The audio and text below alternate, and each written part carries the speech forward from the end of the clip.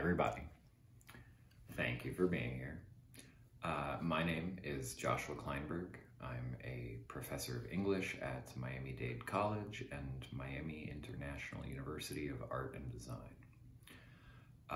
Thank you to Pace University for running the Saturated Channel Festival, for having me. Thank you also to Professor Dana Cadman for setting this festival up and for inviting me.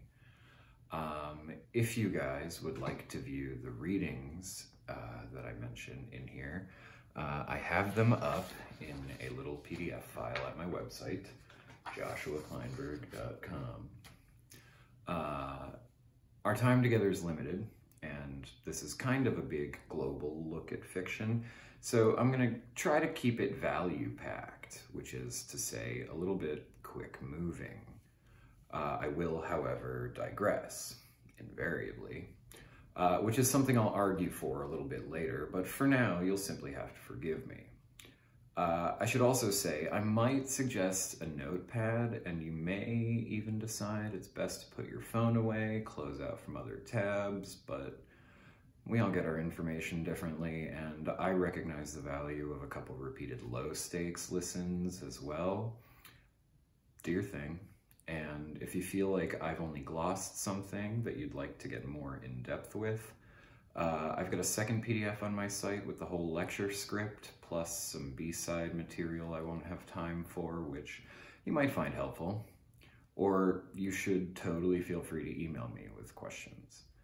My address is kleinberg@protonmail.com. There you are. Okay.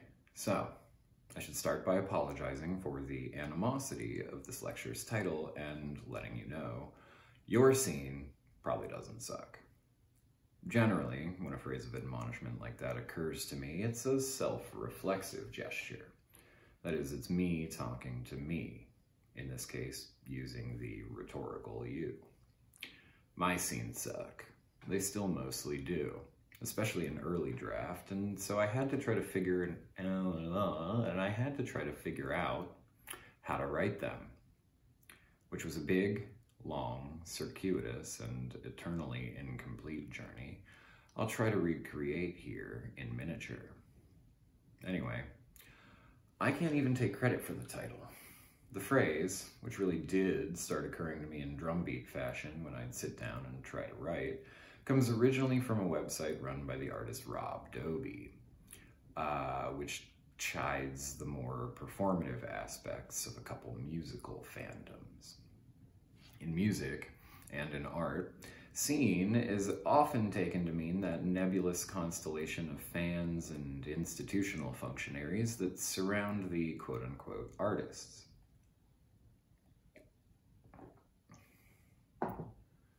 In drama and screenwriting, it's got a different definition. It is, and this is a long and stentorian definition, but for good reason. In drama and screenwriting, a scene is one of a discrete and collectively exhaustive subdivisions of a work. Well, okay, what does this mean? This means that in plays and movies, the scene is the building block. It's where all the things happen. All the lessons you want to convey, all the emotions you want to portray or evoke, you have to sneak them on set during one of these guys. The scene. Movies and plays obviously have different formal constraints and conventions, so their scenes tend to operate quite differently. But what movies and plays share is that they both have to enact their ideas and emotion ringing on stage, or on a screen, which, after all, is a visual metaphor for the stage. And even if we're to understand that the stage actor's pivoted monologue, while all the other characters pause or file their nails, is intended to show us not a scene as it's purported to have happened, but a character's inner thoughts, the type of thing you might call a personal essay if the character were to type it up and publish it in Harper's, we can see that shuffling a person up and having them deliver this material to us verbally is the scenic analog for a quality native to work meant to be read from the page. It lets us read people's minds. Because in drama and film, you always have to deal with the visual frame of the stage or the screen. There's an ever-present sense of place. Couple this with the auditory element, and you can see why the major plurality among contemporary audiences, who are, we should probably admit, beleaguered at all times by their lightning-fast relationship to the information economy, tends to consider film and television richer and more rewarding than fiction. Not simply because reading is hard, it is for everyone, for years and years, until one day it isn't, but because it's less sensorially stimulating. It's not so much that audience members are all imagistic or auditory learners, but that drama, film, and television engage you on as many sensory fronts as possible, which it turns out is two, because the tactiles and smell-o-vision didn't go over. And even if you half-watch a movie, you can always wriggle away with the gist of it. They say 90% of interpersonal communication is nonverbal. If you missed what the protagonist said exactly, you can tell by the way she stands and delivers what, to some great extent, she is saying. As an audience member, this means you can afford to be a little bit lazier.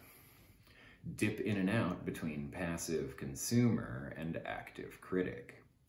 You won't come away with nearly what the artists intended, but you won't be lost either.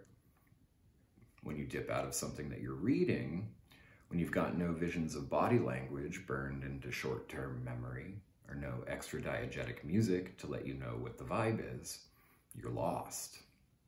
We've all been there. Running our eyes along pages for whole minutes as our minds are doing something else entirely.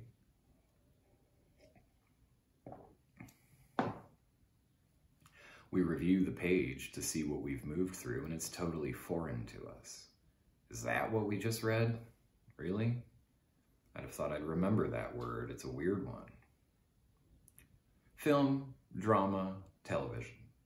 These forms all certainly reward the same type of active engagement that the book absolutely requires, but they sit together across an aesthetic chasm from the book. They are different forms with vastly different conventions and formal constraints from books, and so they are better at some things and worse at other things. Not monolithically, but often. They're undeniably better at evocative scene work. In the book, you might marvel at spectacular descriptions of a vista or a gaudy nouveau riche party, but in the movies, you marvel at the spectacle itself. And the rules for portraying these things are thus very different.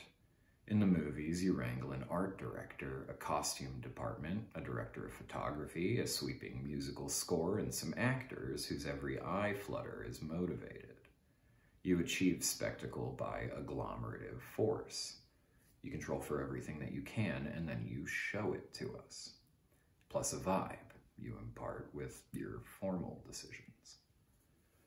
Now, despite this old teacherly cliche you'll all recognize, that we ought to show, not tell, a book is really nothing but telling, with some of what we might call non-scenic analogues of its own, to go with drama's scenic analog for inner argument, the soliloquy. These non-scenic analogues give the impression of scene, via squiggles on some pulped-up trees. If a fiction writer attempted to recreate a scene agglomeratively, that is, by piling up detail upon detail until every inch of a theoretical scene or setting or image was shaded in, it would read like technical copy. You would be bored to gasps, and if you gave it a shot, your mind's eye would bat around trying to populate items and angles and missing persons descriptions of every character, translating pitches and registers into affect, until you had some Frankenstein version of whatever exact image the author had. And you would, without fail, miss the forest for the trees.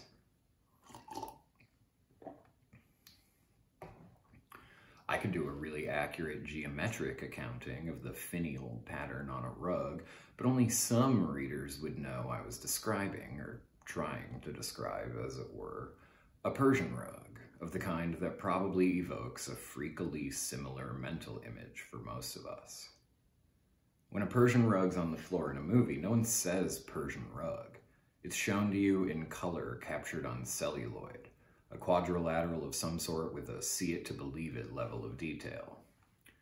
To call it a Persian rug is to introduce that activity the written word is so much better at, the tracing of thought. Now we're editorializing. Now it's not a quadrilateral with finials. Now the author is taking over some of the interpretive work. Perhaps we should call him an auteur, only we should do the French accent more pretentiously than that. Maybe it becomes, under the weight of our pens, a save-a-lot Persian rug, implying something drastically different, of course, from an ornate or an unusually vivacious Persian rug. If you want it to read as cheap and crappy in a movie, you've got to shoot it that way, finding certain visual metaphors that would imply the same thing the editorializing save-a-lot does. Scene, in fiction, requires a skill that your least favorite boss ever, or any boss if you're a copy editor, might refer to as triaging. What triaging means is assigning degrees of urgency. I suppose it'd be more precise to call the fiction writer's expertise in selective depiction an assignment in degrees of importance and not technically urgency, but let's be real. We've already acknowledged that audiences, due to rational self-interest and the onslaught of the information economy, don't really find reading that easy or worthwhile.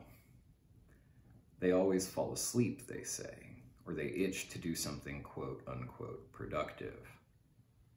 I'm begging you, don't try to commandeer these afflicted people's attention for the 45 minutes it takes to read a short story, and definitely not the 4 or 5 or 10 or 20 hours it takes to read a novel, without having first ensured that all of those words urgently need to be communicated that exact way.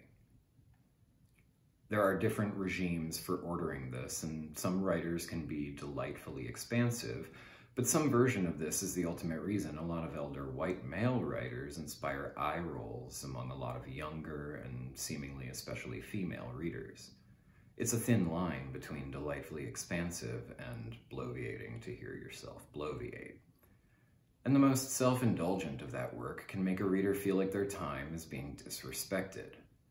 It's 2020. We've got Netflix and Instagram, and we still don't have dishwashers, which, I mean, a privileged American problem, no doubt, but we're living 70 years behind on the household automation front and like 50 years ahead when it comes to the little attention economy terminal in our pockets that's just screeching and beeping and flashing colors at us all day. In these super highly engineered dopamine feedback cycles designed to be addictive in the same way insufflatable ammonia made cigarettes, both in real life and in The Insider, whose soundtrack is probably Banksy's greatest work. And then there's whatever weird tallowy Huxleyan process they used in McDonald's French fries to physically compel you to grab another. But back to this corporate colonization of the American attention span. They ought to probably treat this as the public health epidemic it is, but they won't until our politics looks a lot more like our populace on all the metrics. I have no guess as to when, if ever, this might be possible. In a best case scenario, I don't know, next midterm. Anyway, the point is, they're out here using really sophisticated science to monopolize the attention of every person in your possible audience. So cut your soon-to-be readers some slack if they're not willing to go with you for 14 pages on some therapeutic score-settling jaunt to tell a character who really looks like your ex they weren't good enough for you and their genitals had certain weirdnesses. I think, post-quarantine, authors are going to have to contend with a cleavage in the landscape just as seriously as artists are, in the latter case due to global gallery consolidations and all that. It's been on its way down the pike for a while, but it looks like this will probably be a leap. Gen Z was already leaving the house less often. We were already buried to the gills in content, bad mainly, indentured to the economy via student debt, glorifying hustle and the conspicuous consumption that greases its rails because it offered us a chance to fantasize about having control of our own destinies. After all, this America may just succeed in domesticating itself, but there is a healthy and an unhealthy way to do that. Do young authors and fine artists simply quit making art when the writing on the wall totally clarifies about just how few toeholds these consolidating institutions are going to be handing out from here on out? Do artists speed their process ever faster, cynically conducting zombie formalism or jack-in-the-box nano-fiction? Do they toil over zombie formalism's literary cousin, the workshop story? Do they ever make it out of the slush pile? Do they begin to make it out of the slush pile having shown no practical improvement? Do they bother to make it good enough, or do they just need something out there in the world to prove people like them? Is the literary world a predominantly social place? Does the art reduce back to a psychosocial chit? Do these new artists make like the micro-serfs of Generation X, negotiate a ton of smoke breaks, an HMO that tells them to cut back, and a bi-weekly allowance from the server farm, proceeding to mentally pretzel themselves into believing, for example, that for-profit insurance is a good and noble service they offer unto the world? If you're an artist or a writer who bails on the dream for a paycheck, it'll either be that, a future where you look back on your current self and are merely puzzled, though if you ever hold your gaze on the thought, you'll start to get mournful. Either this, or you'll spend your days in the sales pen, looking over your shoulder, trying to err on the unnoticed side with your bosses, taking the longest bathroom breaks, seething, getting really into video games or QAnon or Russiagate or whatever of their analogs are forthcoming. Will young literary authors and fine artists go indie? Will they band together to build institutions of their own on the fairer foundation they say they want to see? Will they figure out how to make these things sustain them? Might a political solution be possible, perhaps as a prong in the fight? A new deal for arts and the media to combat the vast media political complex of, here's a throwback term, the consolidated interests? Could that possibly work the way you'd hope it would? Would the interests buy off the most saleable of the gatecrashers' ranks, make a buck, squish the politics, take the wind out of the indie sales? Would the art suck? Could it possibly suck any more than what's selling now? On a practical level, could you even get the money into earnest hands, or would it devolve into another gatekeepy, seat-warming patronage scheme? The healthy way Americans proceed after this looks a lot like, and excuse an unprecedented second blast from the past discourse reference, a healthy model in a new subdued world might touch on the Danish notion of hygge.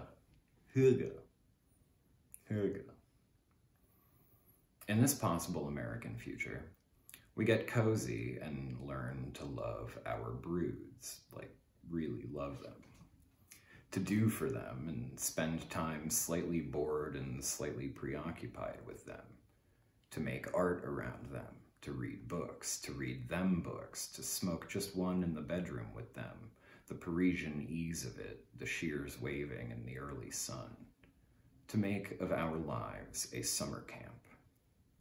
We don't have to buy all the gas in the pump. That problem you just felt acutely today that absolutely had to be sated with an impulse purchase at gas station markup prices, this problem no longer so enthralls us. Like meat, if we give it up, or employee morale, consumerism is a habit that fades when you quit jerry-rigging your whole worldview to prop it up.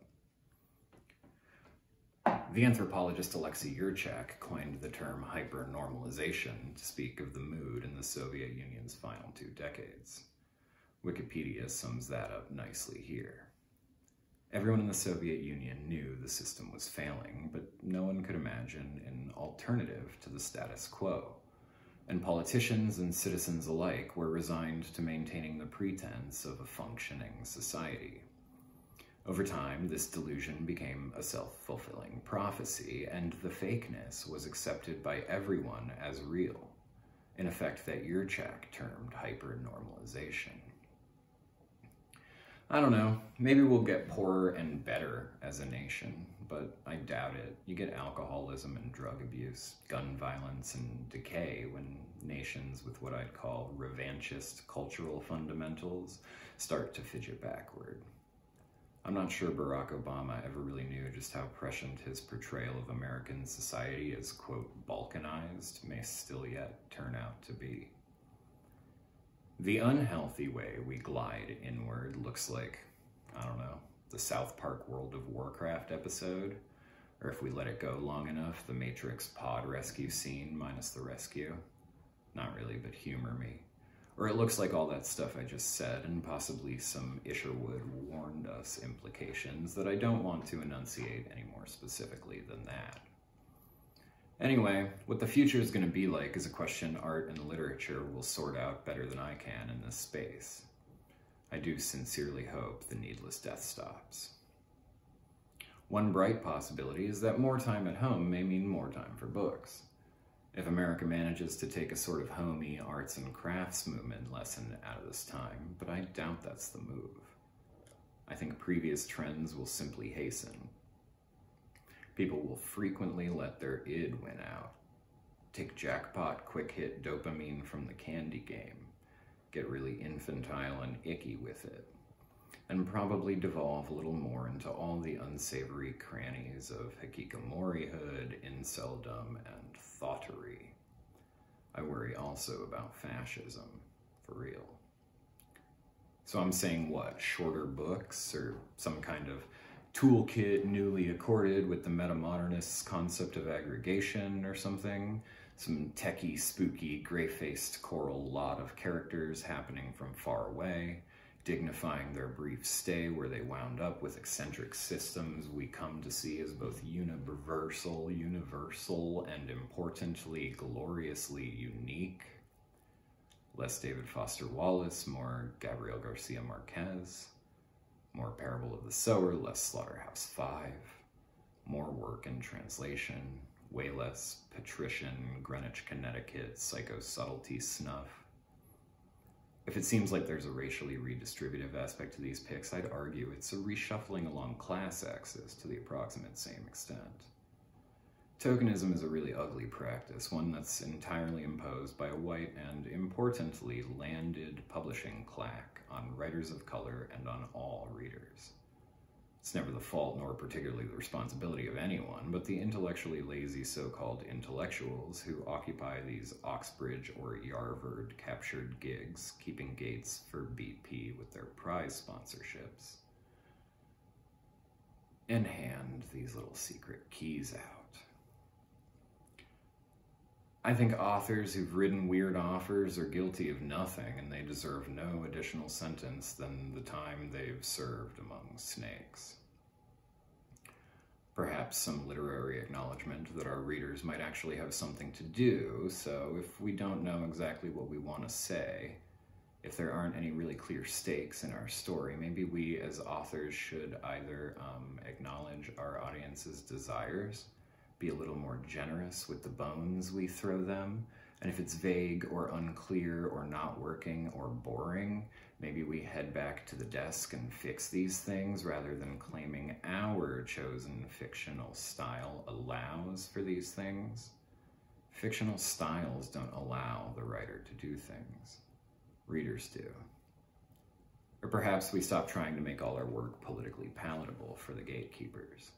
Perhaps that by doing so, we've been rendering ourselves token for years, no matter who we are. The political palatability of institutionally championed works is not immediately penetrable to the undergraduate lit student. But if you know what you're looking at, you start to see there's not a lot in these anthologies with the politics to the left of Joe Biden. A lot of colonizers present and some token phononical pushback, always something minor from these rabble-rousers. An Octavia Butler story in the newest Norton Intro to Lit that's like the most grotesquely off-putting thing they could have picked. Multiple students squirmed. The story was panned. A notion of this particular inclusion as maybe a setup, meant to make the genre stuff seem laughable. Parable of the Sower, since confirmed, would have killed. Nearby, a similarly minor William Gibson short that bored us to tears. The science fiction relegated to a weird little patronizing special theme corner with some fairy tale flavored lit work that proved its mettle on the indie circuit before selling at auction for a not unkind amount. When a publisher pays that much for a short story collection, they want to see some payoff in the anthologies, I suppose. Meanwhile, in the Norton world literature, the manifestos get their own special corner as well. The selection hewing to the laughable, although I do think the canonization of Valerie Solanas on the strength of her celebrity is exactly what Andy Warhol deserves for founding celebrity culture. Anyway, I felt it most acutely last summer.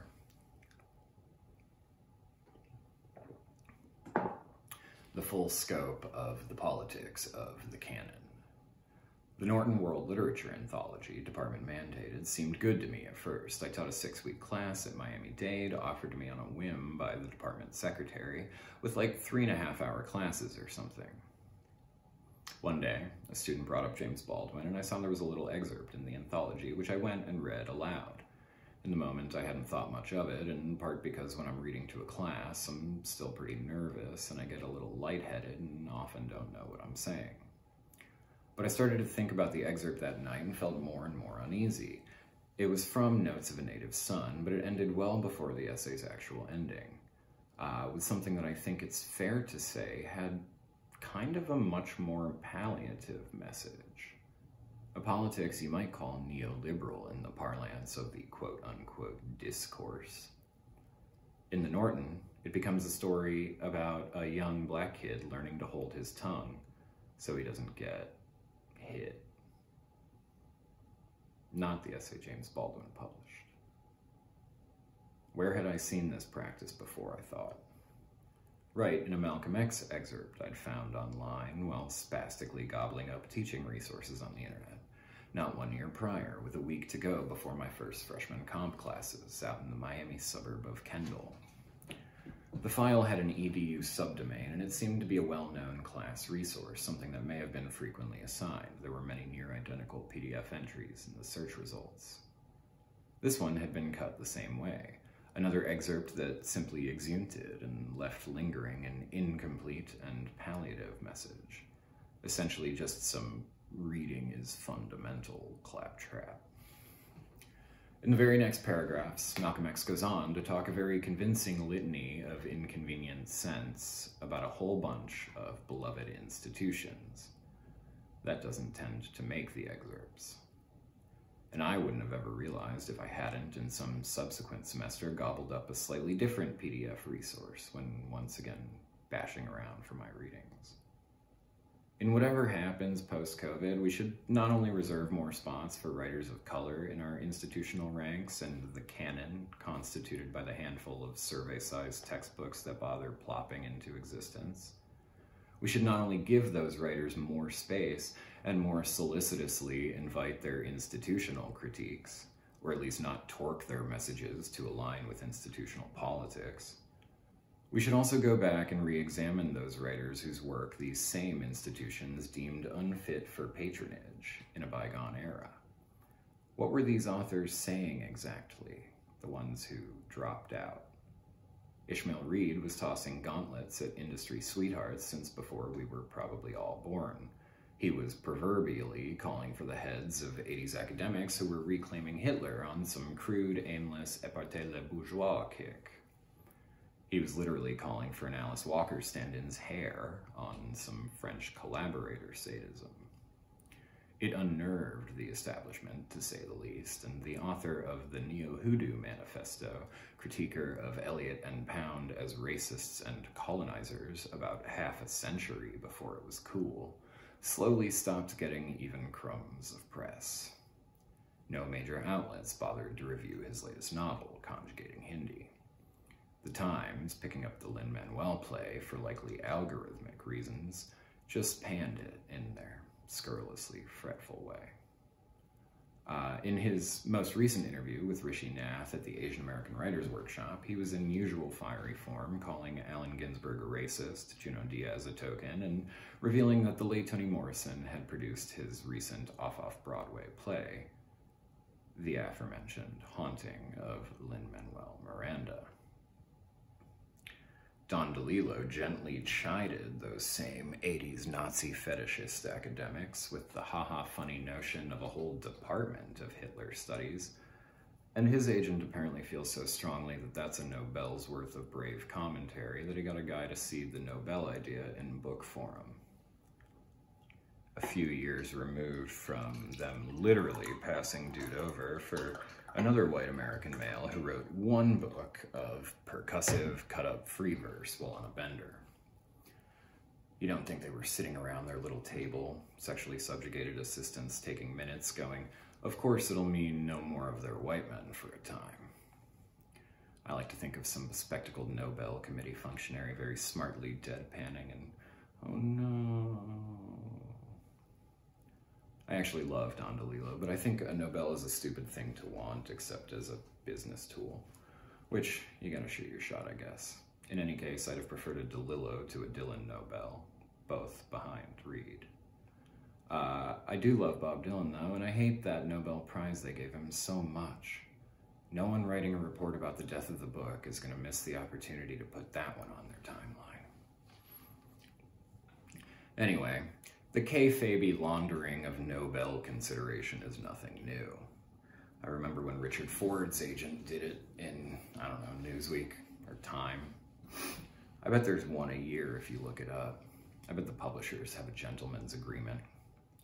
Ford's Independence Day, which won the 1996 Pulitzer and PEN/Faulkner Awards, only book to ever do that, was a book about a landlord whose salty relationship with his black tenant was not his fault. Yeah. I should say, I think Ford puts on absolute clinics as a writer, far more than I ever saw in, like, Roth, though I'm not an expert. But it's telling the people that we focus on, the opinions that we focus on, the mindsets that we focus on. Anyway, part of this new look post-COVID literature should probably be a little bit of pressure on the author to make damn sure they're not bloviating, especially from positions of privilege, whether demographic, financial, sexual, institutional, psychological, aesthetically, or in an ableist way. When privileged authors bloviate, all they do is archive their dimness about how abnormal their relationships to like, about how abnormal their relationships to luck and the mic are. What this means. Well, one of these corny SEO guys might say the author of the future will need to be ever more delivering content. A drop in content quality at any point in the text will lead to so-and-so bounce rate. We could track it on Kindles, print you out a little heat map, and we'd have a template for revisions before the second edition. We could juice word-of-mouth sales by 8 to 12 per. The Italian author Italo Calvino very playfully imagined it in If on a Winter's Night, a Traveler, but I'm not going to act like there isn't something boot-clackingly dystopian about it also. If any Rage Against the Machine or George Orwell fans are watching, you'll recognize the excellent Cohen from 1984. Who controls the past, controls the future. Who controls the present, controls the past. The algorithms are beating the crumbs off the authors in the attention wars, and that's a problem, because the authors have information they urgently need to get across to us, and the algorithms just want to smuggle their messages in on a wave of ours. They're good at it, like McDonald's and Philip Morris are good at their things.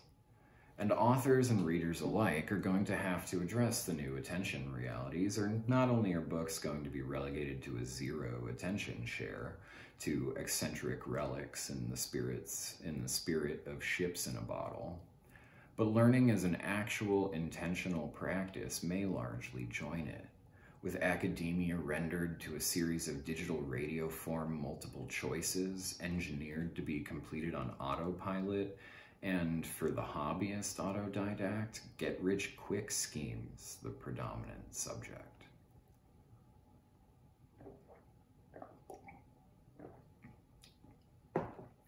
If we forget what kind of deep attention certain knowledges need us to render them as offering, if we think all the meaningful knowledge to be gained in life can be gotten from a YouTube video or a Google search or a listicle, if we tell ourselves that our aversion to heavy intellectual lifting is good and right, we are darkening rooms all over our mansion of potential.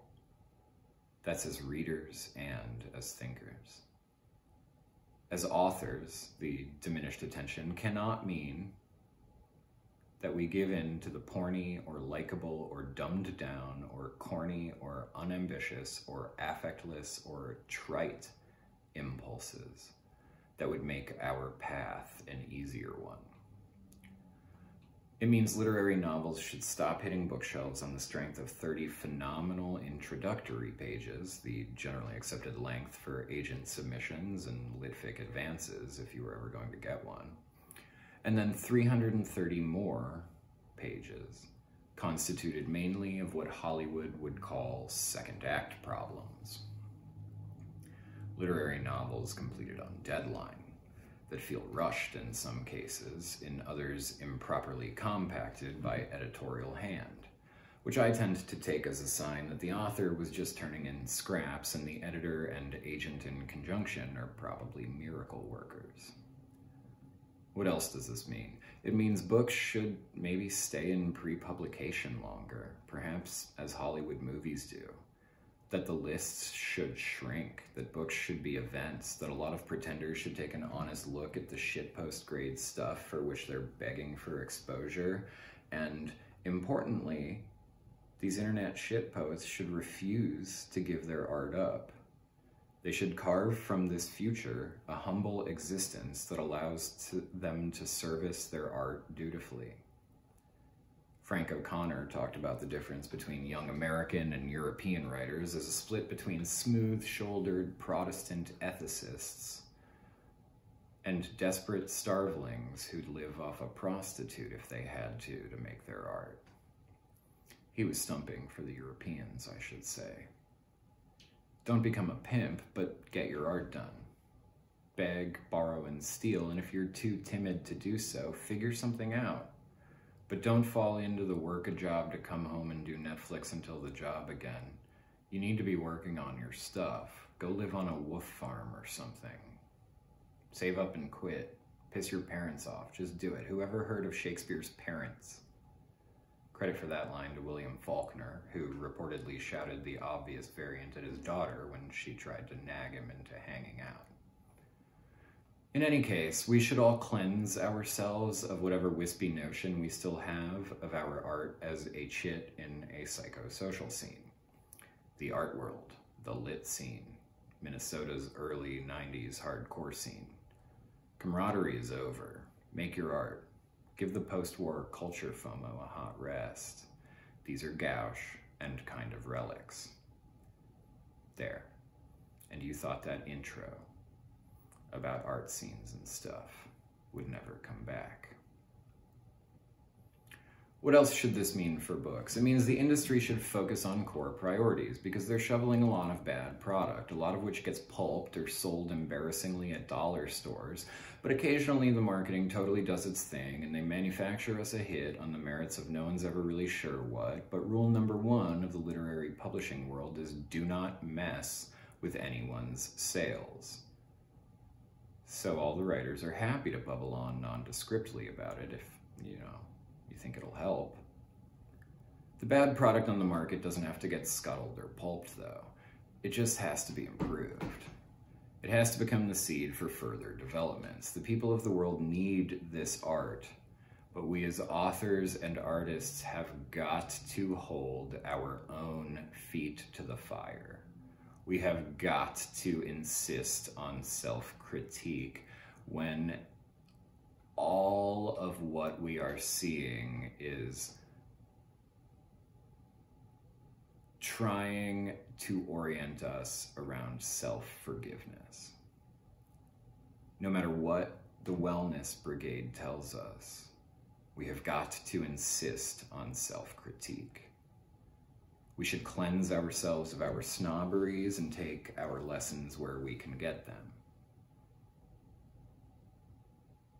We should use art to understand. Because the page is bound differently than the screen or the stage, books will never die as a source of relaying advanced information sets. It's really amazing how much world a book has in it for its size. I've got a War and Peace around here no more than half as thick as my coffee pot. But if you've read War and Peace, if you took part or are taking part or have heard of the great Gyun Lee Tolstoy readathon, which would probably make a pretty good audiobook if it's archived. I don't know, you should post it in the comments if you find it. You know just how much those little squiggles on pulped up trees expand when you add in the gray matter. Whereas in the movies, the scene has to be delicately agglomerated by crew across departments. Blown up, or more likely in this day, shrunken down before you see it, but in either case bound, self-contained. A movie stops at the edge of the screen. The book, on the other hand, is a machine for thinking, an ever-inflating moss that grows over you between reads, something that moves you differently through the world, even when you're in its grips. It expands in the head. A book does.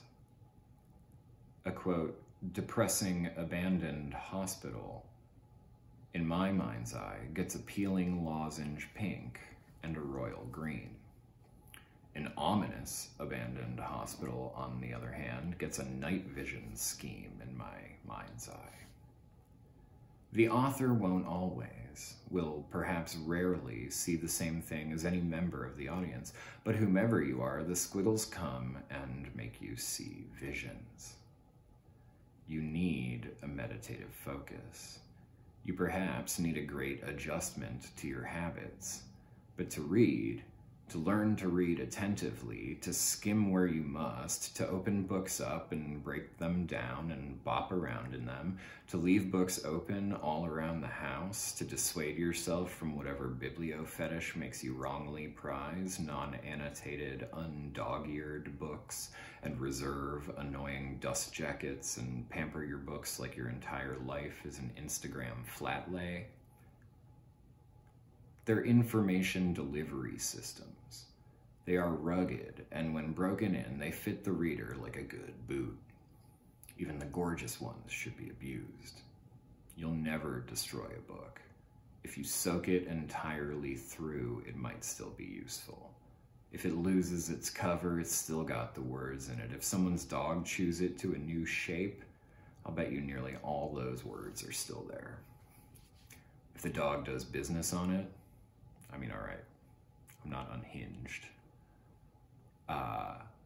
You'll never actually have time to read all the books that you absolutely need to own. That doesn't mean anything that you won't read each one. You should have them all. You should have them around, peeking at you. You should not cling to a cruddy book for 8 weeks, page a day, fighting a brutal fight against your distaste for it, all because you're superstitious about putting it down. Put it down. Find 12 more. Come back to this one. Maybe it'll turn out you need it later. Maybe it'll be just as bad, or maybe the next page will mention another book you have. and would prefer to check out. And here is a news alert for you. You do not need to read every book from copyright to acknowledgements. The people who still know that if you ever actually want to understand something, you get 3 books on it and you futz around in them, it is to these people that the future belongs. They know how to bounce a couple separate knowledge banks on any given topic against each other to create a self-specific comprehension.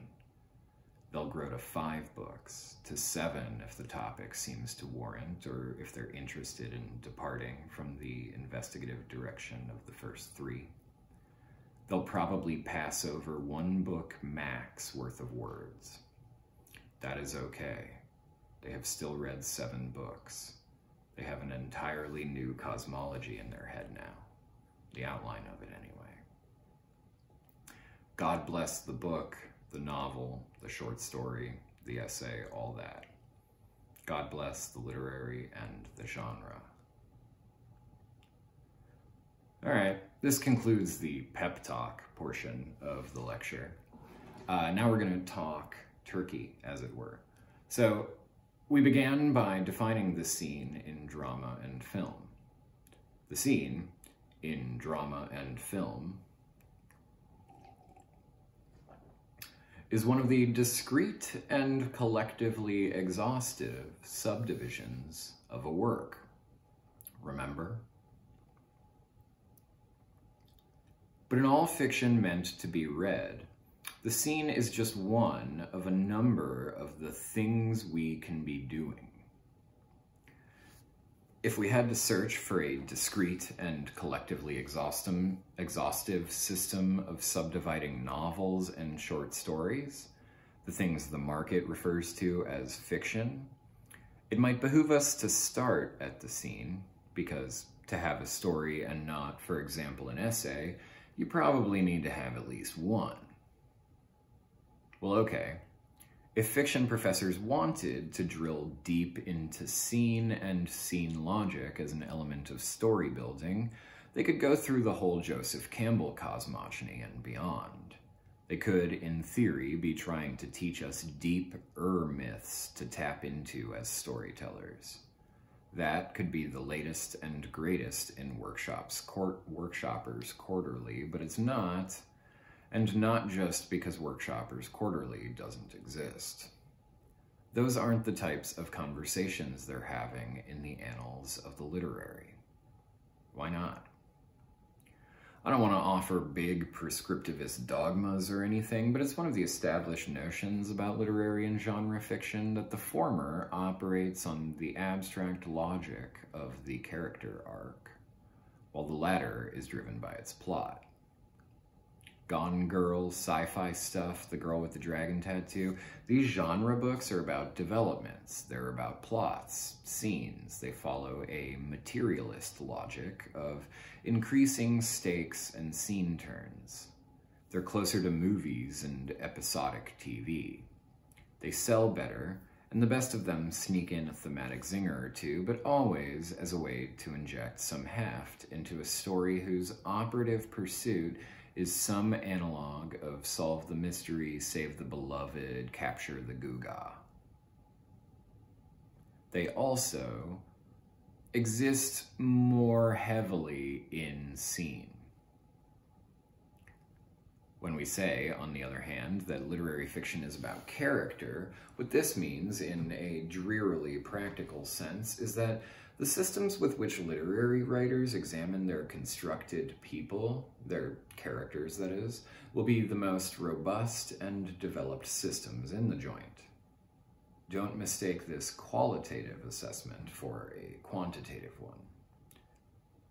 Rather than adapting some hero with 1,000 faces checklist, works of literary fiction will emphasize the human inner life, drilling down into psychologies, psychosocial relations, the surreal underbelly of the id. A more abstract, lyrical logic, subconscious adjacent, turns the scenes and informs the story's progression through scenes. It's a logic Frederick Barthelme references and my favorite of his famous 39 steps, number 24. Number 24.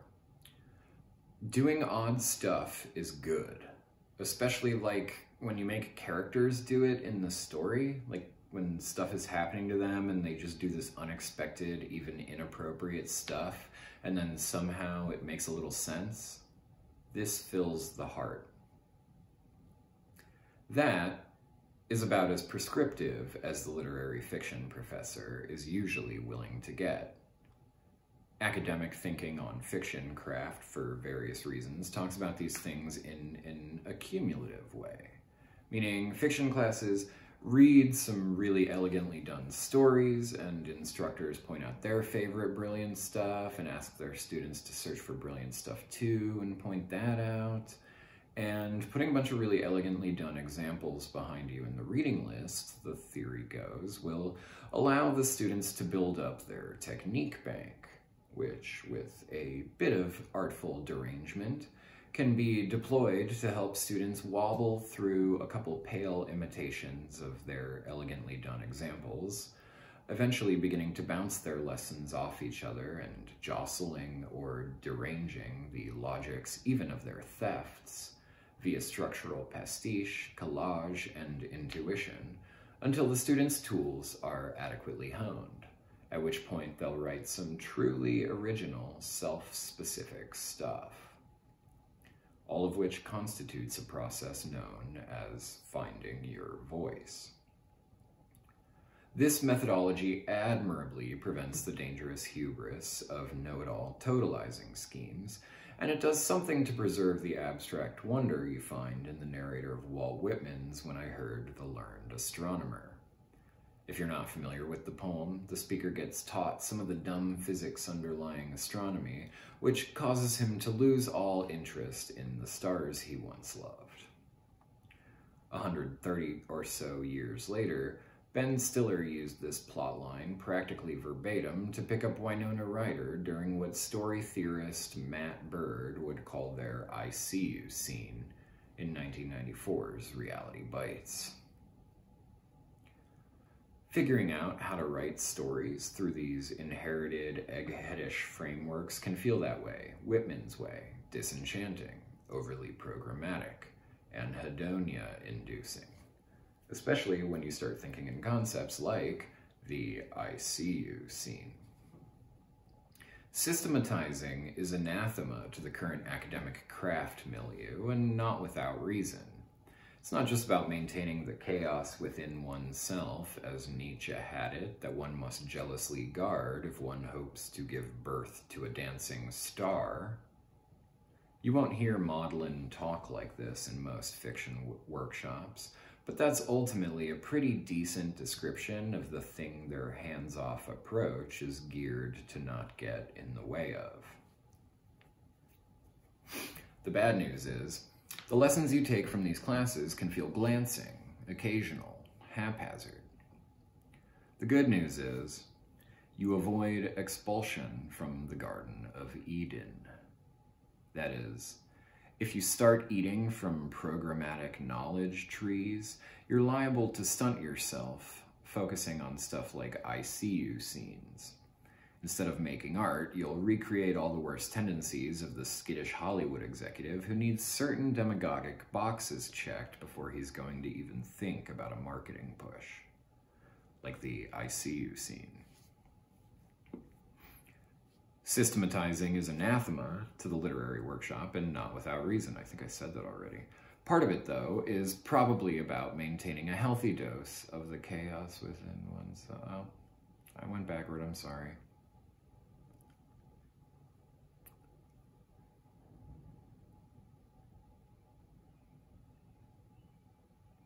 Back to the classes and how they can feel glancing, occasional, and haphazard. That you may be paying tuition for them is a little bit absurd on its face, given the creative writing workshop's refusal to do anything with a whiff of what Paulo Freire called pedagogy in the bank deposit model. The good news is, we stay on the right side of the Garden of Eden.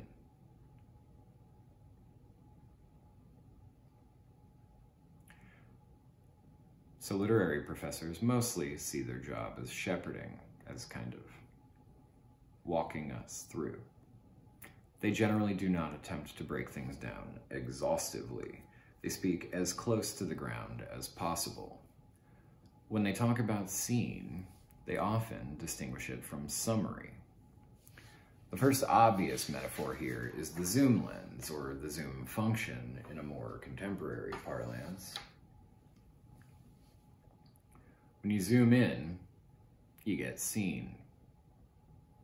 Zoom out, you get summary. Pretty simple. You can also think of this distinction in passage of time terms, in which case maybe a treadmill or some other analog for a path, maybe a run-through in contemporary parlance, might be most apt. If you speed through time, you have summary. Slow time down, put words in people's mouths and some color on the room, you got scene. Why did this dichotomy keep coming up in the literary workshops I took? Largely it was due to discussions of pacing, a pet concern of the literary fiction workshop. Though pacing concerns were often mislabeled by fellow students and myself, motivation concerns.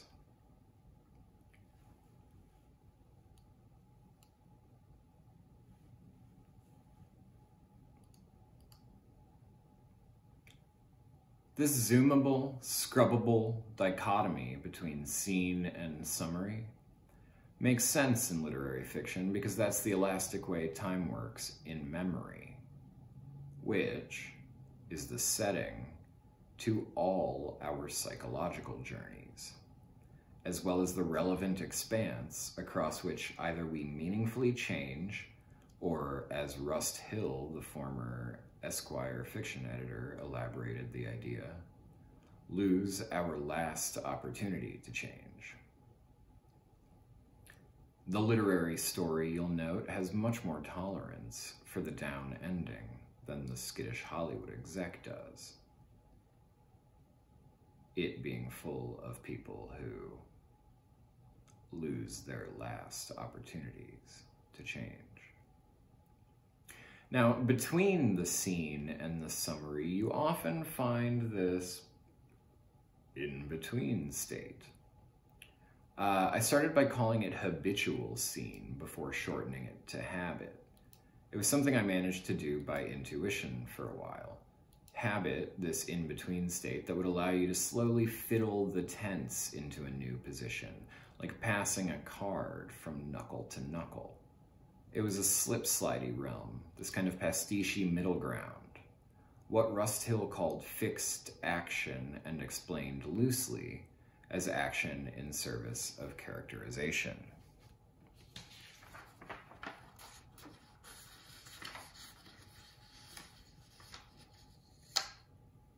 We have scene, habit or habitual scene, and summary. So okay, the literary writer is already a little worried about the scene stuff. Not only is it slow, which sounds a lot like dull, it's also very close up where the people are. The literary writer is a writer of ideas. Have you heard the literary writer's theories about male homosocial constipation? Here, let the literary writer tell you by having a narrator think these things, perhaps while moping around the house. Beginning literary writers have a lot of really excellent examples of stuff that, to their newcomer's eye, kind of looks like the above. A mopey narrator thinking through stuff. But usually, their newcomer's eye is just missing a lot of background work, wowed by the wordplay or the watchworks precision of the literary devices or the psychosocial insight that makes up the vast qualitative, if again, not the quantitative, majority of the story. But without any set rubric for plot beats to hit or scene elements to cycle through, literary students are left to follow their noses with whatever degree of awareness they showed up with. This is a little like learning to swim by getting tossed into the pool. As long as you can keep from drowning, you'll settle on a form pretty quickly.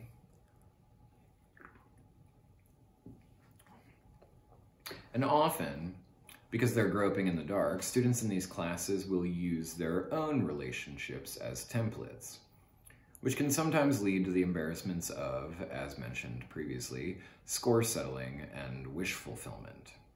But when sensitively witnessed and elegantly recreated or abstractly reimagined under convincing Freudian auspices, the best literary stories these students produce do a thing genre stories mostly don't. They punch us in the zone out button. By showing us, they know us more intimately than we thought was possible. Not at the gut level, where we know that a Google commercial can prod our lizard brain buttons, but somewhere that needs the reader's head to form an agreement. Something that shouldn't be misunderstood as Spockian or pretentiously intellectual. Adventurous plot, of course, is kind of a lizard brain thing. It's a more ravenous pursuit. And most literary work would benefit from a couple little lizard brain button pushes. The particular flavor of tingle in the spine that literary fiction does best is the feeling of communion that jumps you when you finally read something you'd already known, just never in words. It's a conversation across time, a book is, between two people who understand each other, if glancingly. So, okay, we've got scene, we've got habit, we've got summary. But this writer of ideas business has us thinking about some of the other stuff that happens in literary stories. Stuff that, when you break it down, looks a lot more like that thinking we've been talking about than it does look like remembering or any form of tripping between scenes. We're talking here about writing that exists past scene and summary, that arrives on the page without a setting, stuff you might call essayistic or discursive. This, the following, is, as I've mentioned, the stuff with which the written word has a much easier time than plays and film and TV, approximating thought. And if we want, we can split it into degrees. Some thinking in fiction is reflexive, turning back on the details of scenes and their summaries, and mining them for meaning or resonance, often via that good old lyrical logic they like so much on the lit farm. This is meaning at a heady, not a guttural level, and fiction professors mostly love it because it is beginning to take up the intellectual tools that only fiction really provides. This is when fiction comes into its own. If you're going to flit from long view scene to close-up scene through the whole thing, you can probably jam that into a movie script and rent a telephoto lens. But if you're doing something that needs to be a story, you're probably making use of all the tools that fiction puts at your disposal, especially the ones that other forms can't do or that they can't do as well.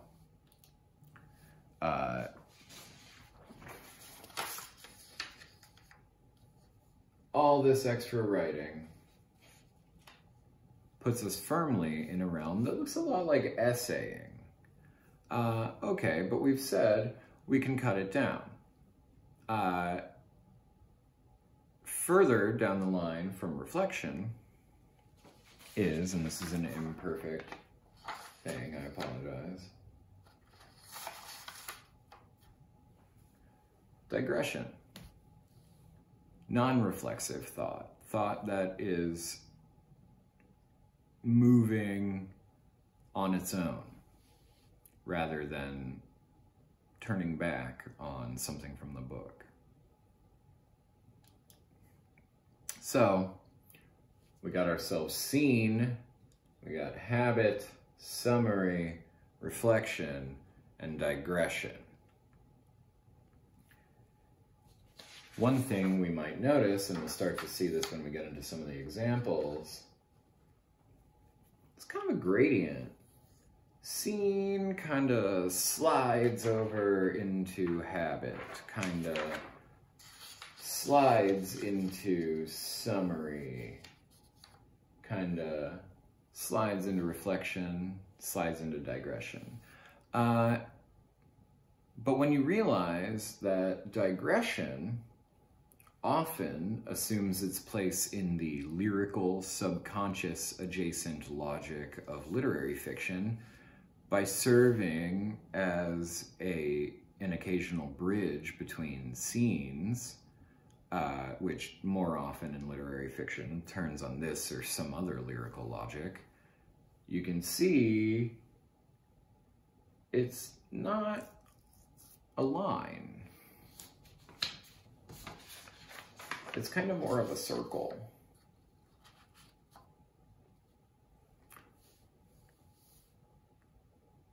Literary fiction takes, almost as its first order of business, the artful blurring of the lines between these gradient entries. But even if you write genre fiction, which tends to hew pretty closely to a hyper-developed emphasis on the scenes informing only the first gradient entry, scene, you can generally make a failing scene suck a little less by bopping around the circle a bit, by trying to work some literary into your repertoire. So okay, let's look at some examples. We're going to start at the top with scene. From Elmore Leonard's Rum Punch, which was made into the Quentin Tarantino Pam Grier vehicle, Jackie Brown. Jackie dialed the number she'd tried before. The young woman's voice said, "He ain't," and Jackie said over it, "Tell him Jackie called." There was a silence. "Tell him I'm in jail. The stockade. Have you got that?" There was a silence again before the line went dead. She picked up her bed sheets from the picnic table, the women still watching her, and scuffed her way back to the 8 double bunks in 2 rows. There were no overhead lights here, but the ones in the front, Jackie imagined, would be left on all night. So take a lower bunk. 5 already had sheets on them. A radio was playing now, along with the television set, the movie. She chose a bunk, wondering if she'd be able to sleep, and bent over, one hand on the rail of the upper bunk, to look at the mattress. Something behind her moved in front of the light. Jackie knew who it would be as she straightened and turned to look over her shoulder at Ramona. Heavy-set, her skin dark, her black wig highlighted from behind. She said, "You gonna talk to me?" "If you want," Jackie said, "just don't give me a hard time, okay? I've got enough problems." "You a stewardess, huh? Work for the airlines?" Jackie nodded, and Ramona said, "What I was wondering, they pay pretty good?" This is all scene, and it does the number 1 and 2 things a good, straightforward potboiler scene needs to do. It makes meaning from subtext, and it shows an intersection between characters at cross, if ever so slightly, purposes. The ambivalent language keeps the tension up in much the same way a Raymond Carver narrator operates. The ever so slight quality of the characters' cross purposes could be benign, but we're picking up on some vibe static that intrigues us, and we might choose to read on. Gonna move over to, I'm actually gonna set this up here now, because the point I wanted to make is not just that you can kind of slide around the edges of this circle while working. You can also bounce around and free, it's not, there's no, you don't have to pass habit to get to summary if you start in scene. You can go wherever you want. It obviously needs to feel like a meaningful transition. And there are tools for doing that, I guess, between any of these places. Moving on, I'm going to talk about an example of habit or habitual scene. This one from Flannery O'Connor's Good Country People. The habit starts in at the first instance of the modal, the wood. Prior to that, you'd probably call it essay, I guess. You might call it reflection, though it's the start to the story, because it's reflecting things that come from the story. Although the most important point I can make about any of this is that you never actually really need to be able to break this down in any other author's work. It's useful for thinking about where they're going with their thoughts and how they're cycling through their thoughts. So here we are, Flannery O'Connor. Nothing is perfect. This was one of Mrs. Hopewell's favorite sayings. Another was, that is life. And still another, the most important, was, well, other people have their opinions too. She would make these statements, usually at the table, in a tone of gentle insistence, as if no one held them but her. And the large, hulking joy, whose constant outrage had obliterated every expression from her face, would stare just a little to the side of her, her eyes icy blue, with the look of someone who had achieved blindness by an act of will and means to keep it. When Mrs. Hopewell said to Mrs. Freeman that life was like that, Mrs. Freeman would say, I always said so myself. Nothing had been arrived at by anyone that had not first been arrived at by her. She was quicker than Mr. Freeman. When Mrs. Hopewell said to her after they had been on the place for a while, you know, you're the wheel behind the wheel, and winked, Mrs. Freeman had said, I know it. I've always been quick. It's some that are quicker than others. Everybody is different, Mrs. Hopewell said. Yes, most people is, Mrs. Freeman said. Takes all kinds to make the world. I always said it did myself. Note that habitual scenes are often a method for portraying character, as we discussed when we made reference to Rust Hill and his concept of fixed action.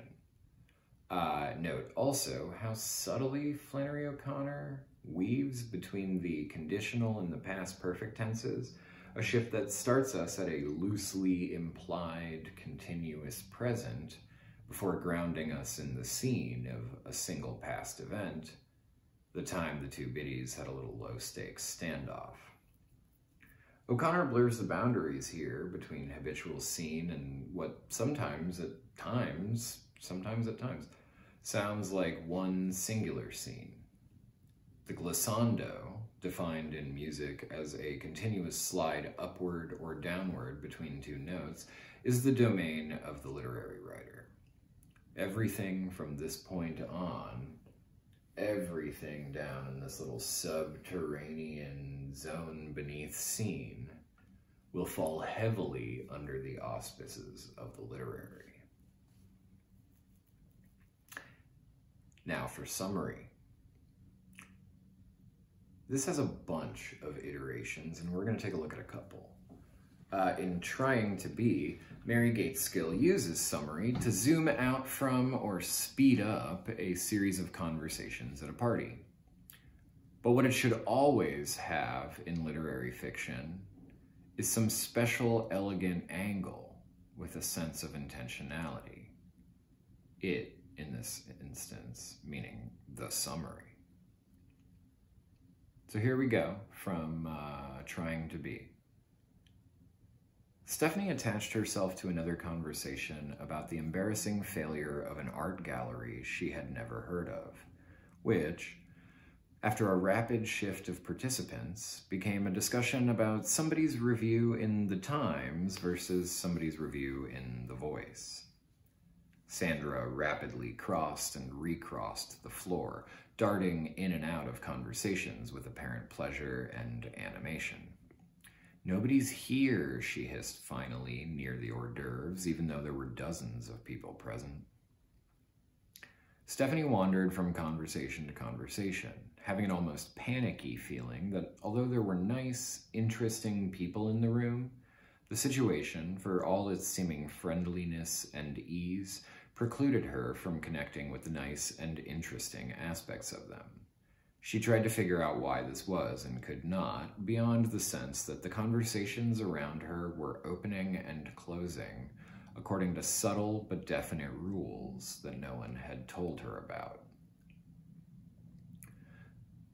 So this excerpt obviously crosses into reflection. But as I said, it's not actually very important that we be able to pinpoint that cleavage. In this case, the reflection is smuggled into scene by being presented as one of the thoughts Stephanie had as the party moved around her. Again, the literary writer bounces in abstract imitation of the hazy logic of the mind. One reason to jump from scene to summary is to give yourself this exact kind of space that Gaitskill gives herself to work into reflective or digressive concerns. Summary number 2 zooms out a little bit further. This one comes from Robert Stone's Helping. And we're going to look here at some habitual action that the language indicates takes place over weeks or months, years ago.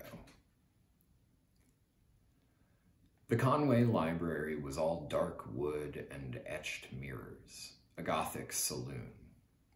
Years before, out of work and booze-whipped, Eliot had gone to hide there. Because Candace was a classicist's widow and knew some Greek, she was one of the few people in the valley with whom Eliot had cared to speak in those days.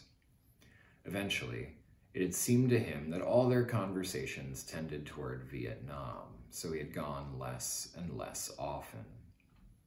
Eliot was the only Vietnam veteran Candace knew well enough to chat with, and he had come to suspect that he was being probed for the edification of the East Ilford Friends meeting.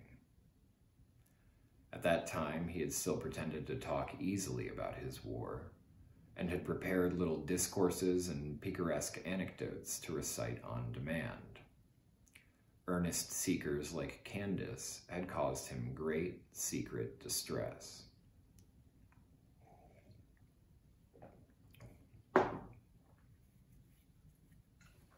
The chronology here gets inconclusive. Good. We're not in this scene to get a sense of all the different cardigans Candace wore through those chats across time or what the weather did that April. In movie, they'd usually shoot this as montage with a couple of costume and lighting changes. At the risk of being a fiction Homer, I think this is a real disadvantage of the stage and the screen. In a movie, you can pass time quickly, but you can't also communicate something as supple and emotionally insightful as Eliot's coming to distrust Candace's intentions here. And even if you could somehow pull this off, if you could find a really nifty visual metaphor for Eliot's harrowing conclusion, you wouldn't be able to present it with that same ambiguous tone. The thing that preserves the possibility that Eliot could be self-persecutingly imagining the whole thing. The whole thing, meaning Candace's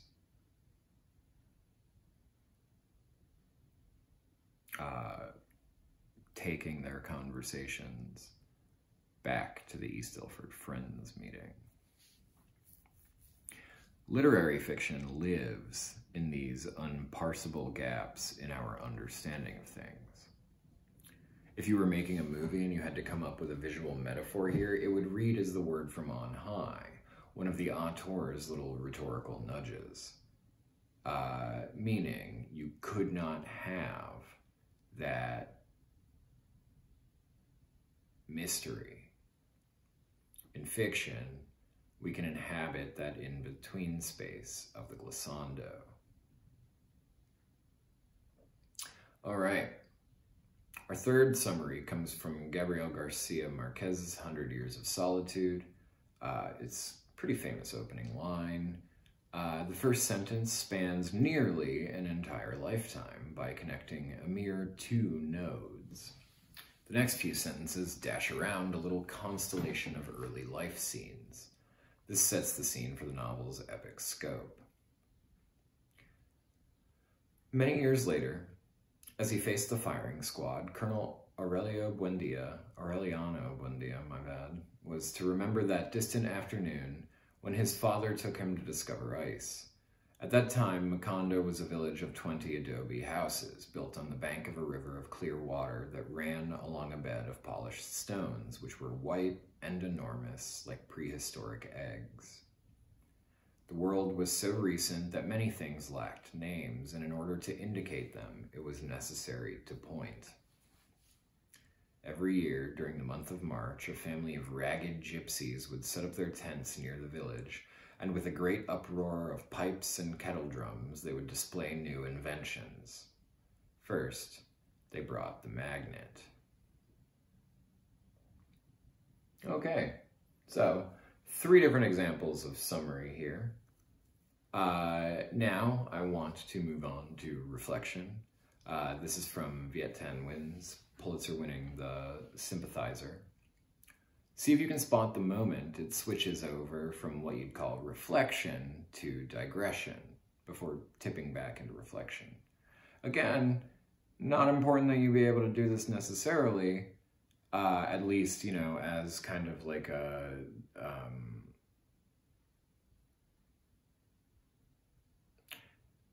as an exercise that is required of fiction writers, but I think it can be helpful to us.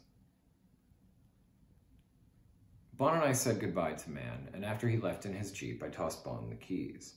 The bombing and the gunfire had ceased, and as he drove to the Citroen to his apartment, he swore bloody murder at the Marine Corps the entire way.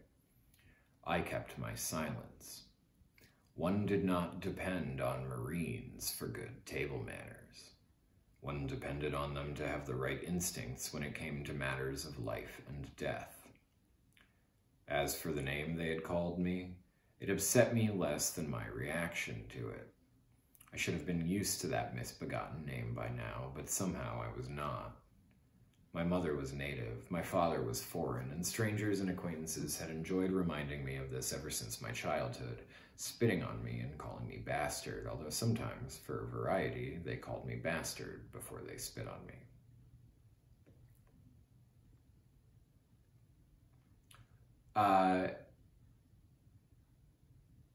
This is a technique we see a lot in this type of literary story that has 2 timelines running, usually a present tense thing and something written in the past.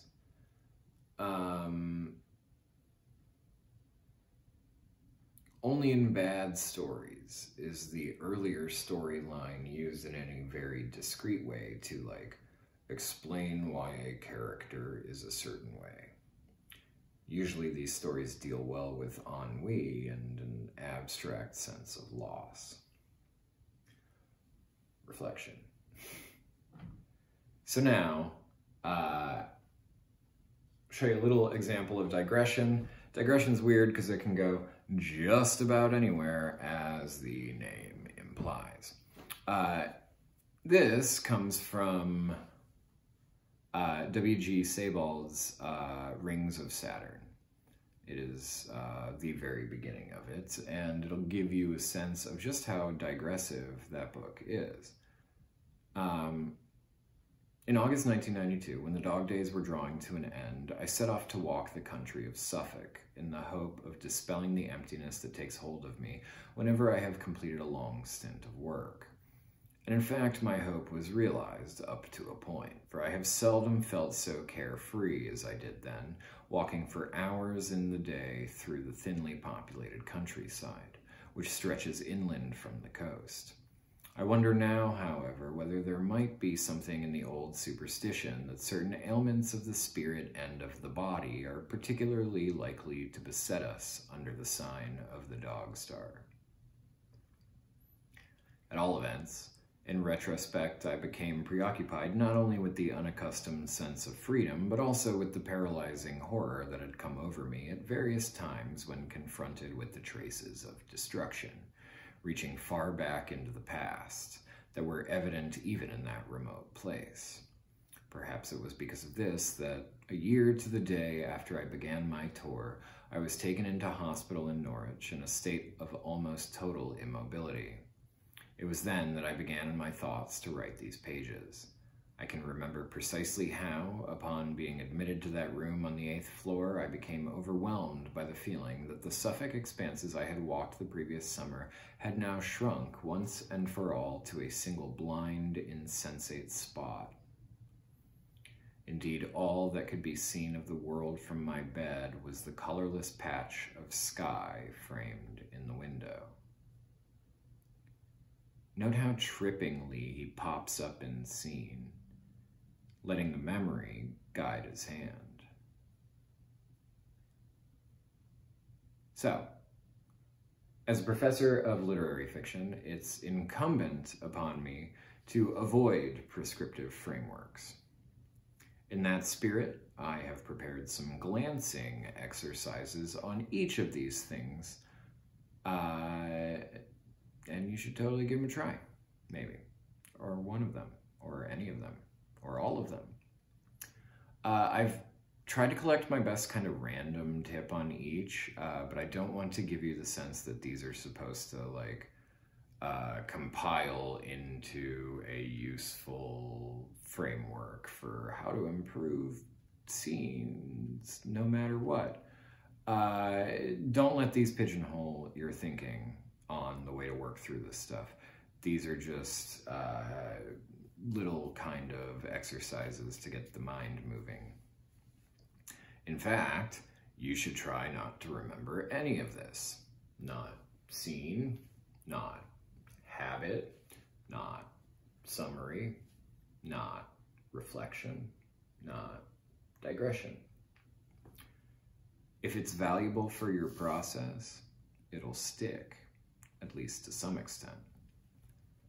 You may find yourself wanting to revisit and reread and expand on some of the knowledge here, which, good, do it or don't.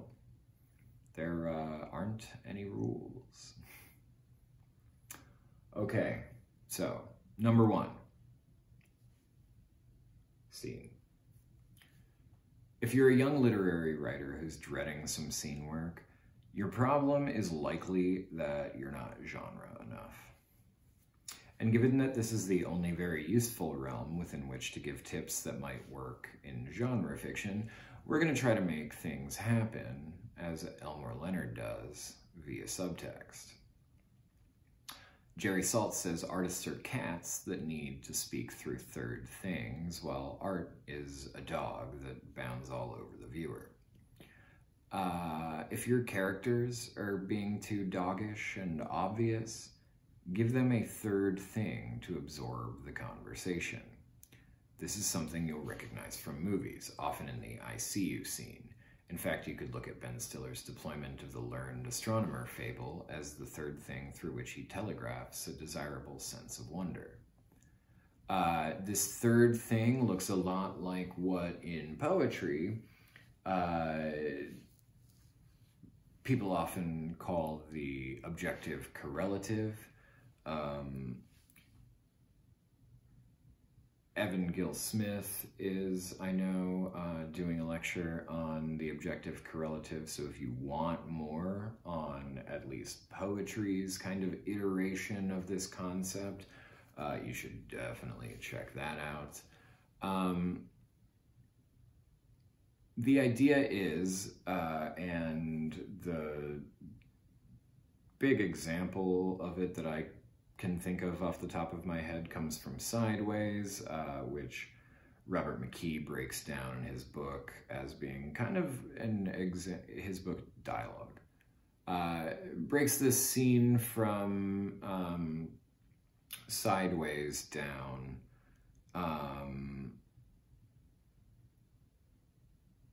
in order to show us that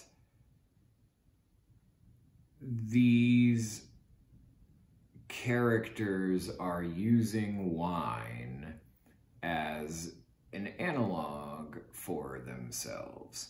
They are talking about wine in a way that is there to portray information about themselves. This is how people flirt, or not flirt necessarily, but how, you know, relationships come together. You don't just show up on a date with someone and start listing, you know, like profile information and having them list their profile information back. And you don't start out by talking about your theories on life. You begin to do these things subtly. And one subtle way of doing it is by taking the on-the-nose argument that two characters might be having and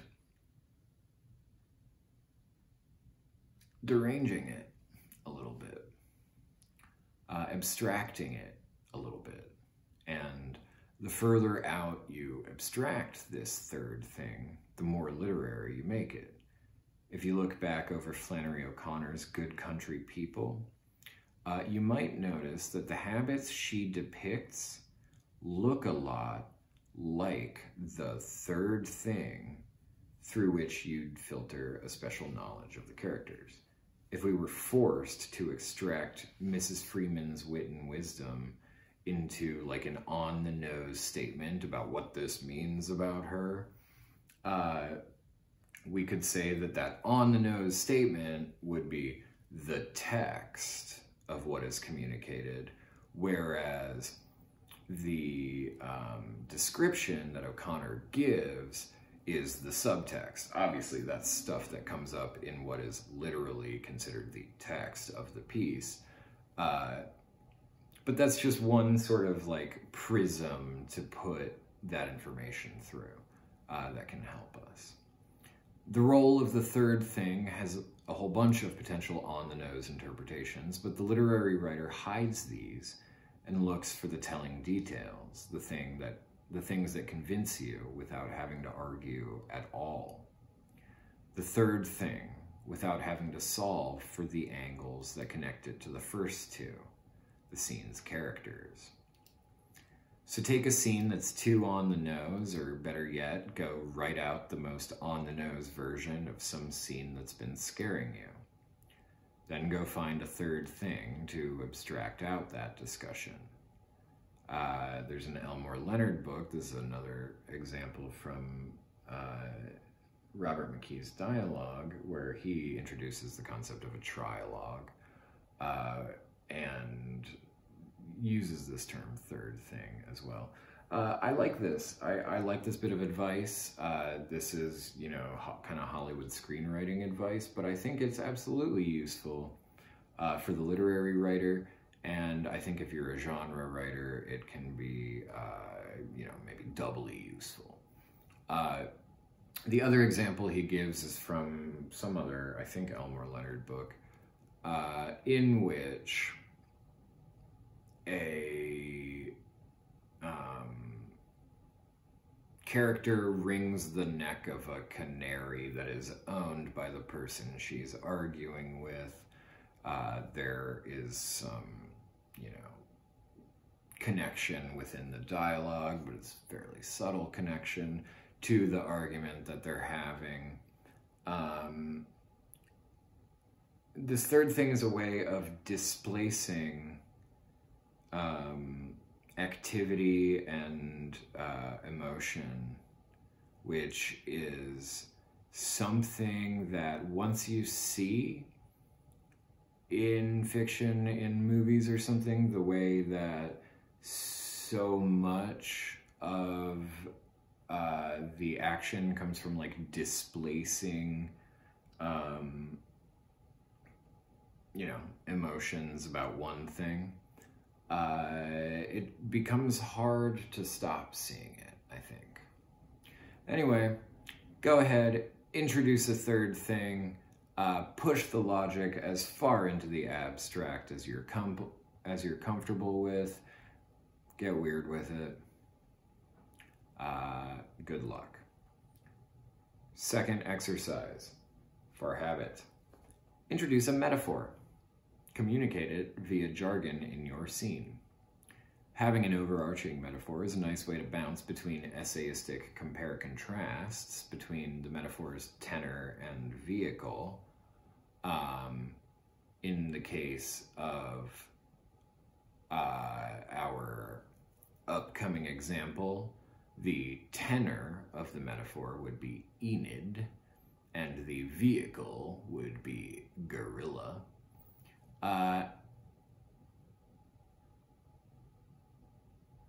Yeah, it allows you to bounce between essayistic compare-contrasts and more subtle comparisons made in the modal, not by bluntly stating the point, but instead borrowing jargon from the vocabulary of the gorilla and having it blend with Enid's jargon of suburban clutter, as in the Jonathan Franzen excerpt below.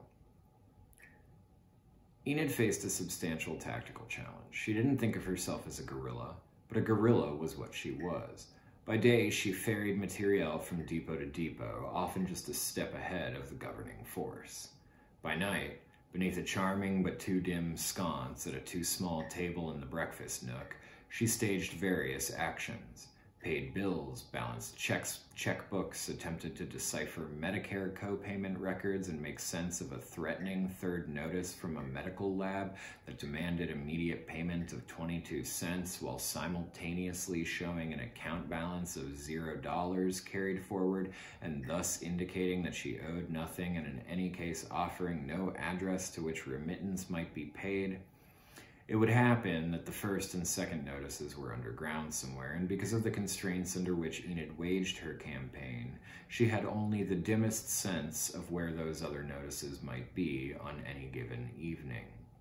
She might suspect, perhaps, the family room closet, but the governing force, in the person of Alfred, would be watching a network news magazine at a volume thunderous enough to keep him awake, and he had every light in the family room burning, and there was a non-negligible possibility that if she opened the closet door, a cascade of catalogs and house beautifuls and miscellaneous Merrill Lynch statements would come toppling and sliding out, incurring Alfred's wrath.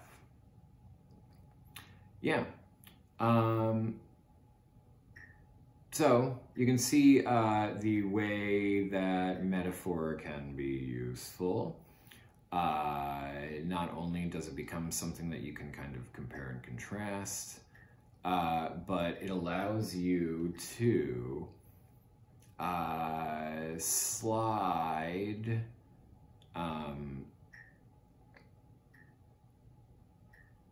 into a different register, let's say, from your scenes. Now your scene, now your scenes can kind of happen across time as almost a type of summary.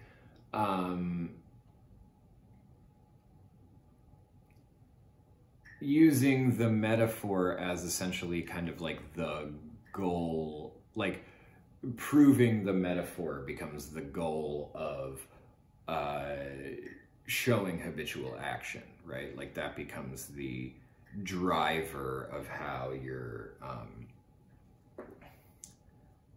like ordering what you have. I'm gonna step off this for just a second. Ugh.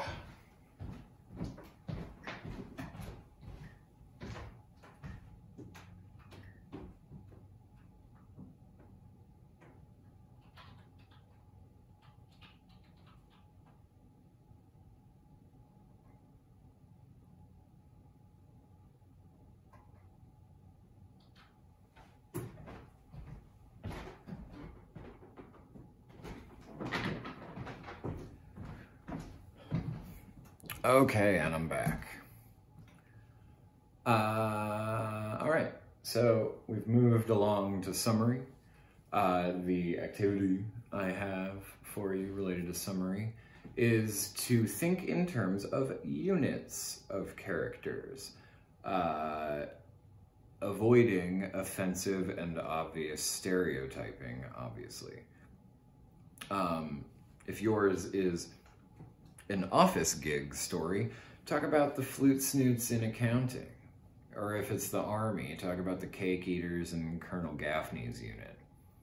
Units of characters can often be made to function in macrocosmically organic ways and often move glacially in comparison to single characters, so they can be a good way to dip into summary. In Donald Barthelme's The School, we can see what I'm talking about. It wouldn't have been so bad, except that just a couple of weeks before the thing with the trees, the snakes all died.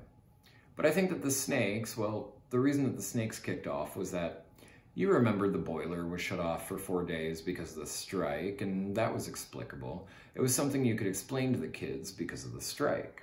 I mean, none of their parents would let them cross the picket line, and they knew there was a strike going on and what it meant. So when things got started up again and we found the snakes, they weren't too disturbed. So, kids in this sample, obviously, are functioning as a single unit, as are the snakes. And if you find some temporal gap in a story of yours and fill it with a couple relevant character units doing stuff, that's one really good way to sort of fill out a world. Go ahead, give it a try. If it just seems tacked on when you do it, try to smooth out the wrinkles, maybe by sliding around the spectrum before and after, or perhaps allowing the character units themselves to inform the progression. Consider turning your scene differently, or also turning it on this additional character unit-centric axis. Seek out unconventional character units. Divide an office into allegiances in the Western Conference Finals, for which Sylvester was running an office pool. Find the thread that connects aggro Derek to elderly Florence around the constellation of Portland's underdog power forward. Divide them by attitudes about the canceled team-building weekend. Find some ways in which the gloaters act in unison, even as the disappointed are divvied into those who wanted to give their unhealthy competitive streaks some air, the ones who just wanted a day off, and the ones who were eagerly hoping to make any kind of friend. One of the most valuable things you can do with summary is create background subplots that enrich the foregrounded plot by bounding it ironically, exacerbating its conflicts, or introducing levity or an unexpected alliance or any shiny object to pull the reader's eyes off that sword you've got poised over their head. All right, now for reflection. My trick on reflection is to hop over to some pop psych. If you guys are familiar with pop psychology, it's kind of frequently kind of oversimplified, reductivist psychological tenets that I don't know, I guess I would call it it is a science approximately halfway between psychology and self-help. Some of it's great, some of it's goofy, some of it's more useful than I think academics want to admit. A lot of it is very idiotic. But regardless of whether you believe in any individual system at any given time, these little pop psych systems, these kind of programmatic, totalizing, schematic ways of looking at the world, of divvying people up, they can be a pretty good tool both for pushing and for reflecting on conflict. The smaller the number of categories the little pop psych scheme offers, the better. Transactional analysis, if you have ever heard of this kind of 70s pop psych movement, I guess, has 3 of what they call ego states. The parent, the adult, and the child. In Venkatesh Rao's The Gervais Principle, workers are divided into losers, the clueless, and sociopaths, with losers equating approximately to the company's underlings, the clueless being middle management, and the sociopaths being approximately the C-suite. Each group gets its own richly detailed language and peccadillos, and their communication habits within group and across group are all circumscribed in very kind of particular ways. It's a great book. You should totally check it out. I like it. Gretchen Rubin's The 4 Tendencies breaks people down into their natural motivators, meaning I think the tendency has something to do with like your tendency to uphold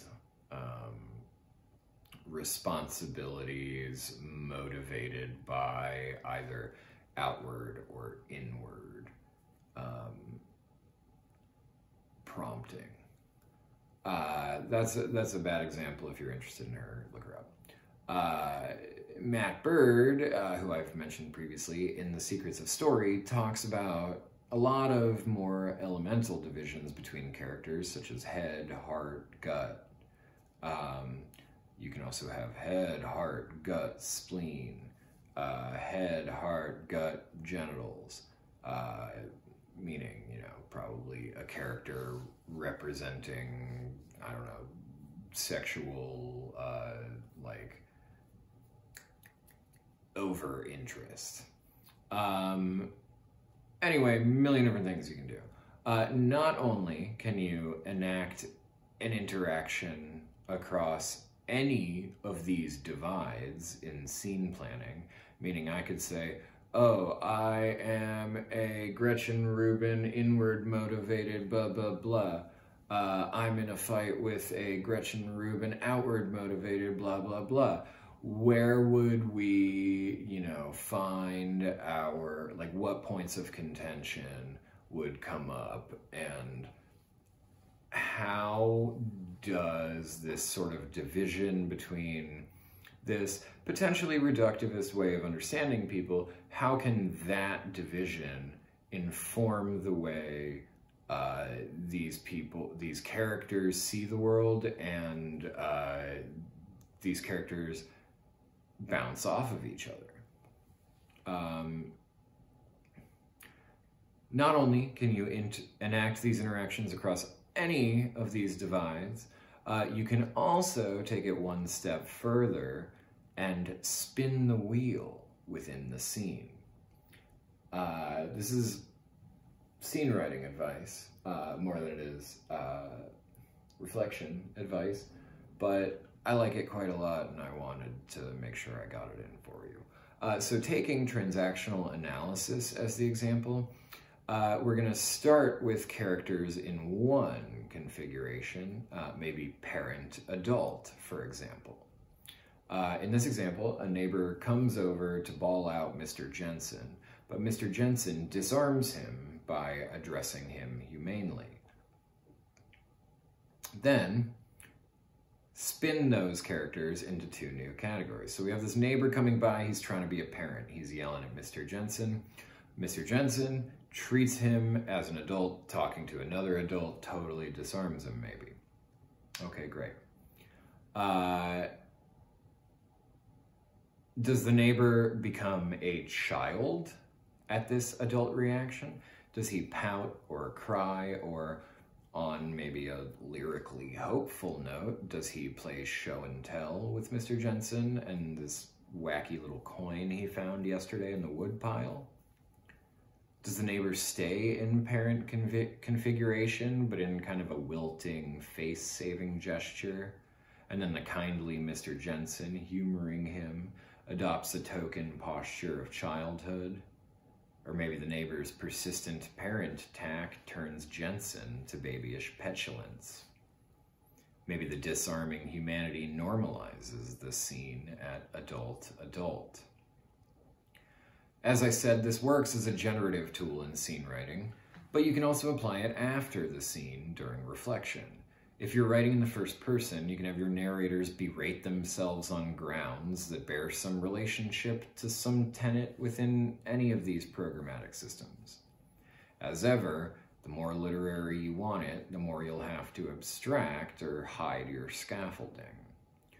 Or you can have your characters subtly elide realizations about themselves that would place them squarely within any category in any pop psych system. Maybe they try to sell themselves as adults when it's clear that they've been children. Stay as far away from the jargon of these pop psych systems as possible, unless you're really trying to satirize them. I knew I was going to say that word weird. Satirize them? Don't say babyish or old-timey in your subtle nod at TA. Say the oafish character in this moment found an elfin smile in his arsenal, or that the hall monitor wore his hair spit-shined and polished to a high gloss, that he stood straighter than a Texaco monument. All right, finally, number 5, an exercise for digression. Very simple. Find your best paper ever. Find the best 4 lines. Place them before a scene that's giving you trouble. Write toward a connection. It's okay if you revise either the scene or the essay lines, even into drastically different forms. Maybe the really insightful thing you said about Napoleon's fall gets turned into a treatise on ambition, or maybe it gets transferred to a fantasy about the Napoleonic fall of your protagonist's rival. Maybe you invert it, and it becomes about the rise of the protagonist's favorite J-pop group, Nippon Leon. Maybe you shift it, but seriously, maybe the protagonist's father's proverbial Waterloo gets some unexpected play right as the protagonist is entering a fight for his professional life. Maybe Napoleon comes to your protagonist in a dream. Maybe your protagonist can't remember any French, can't seem to speak in anything but bullhorn feedback. How far out can you bring it? Challenge yourself. But, as always, write to some extent towards something you feel like you've figured out.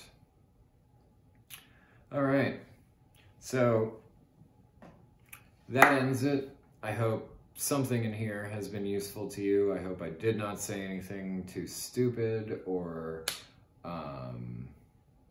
idiotic. Thank you for joining me.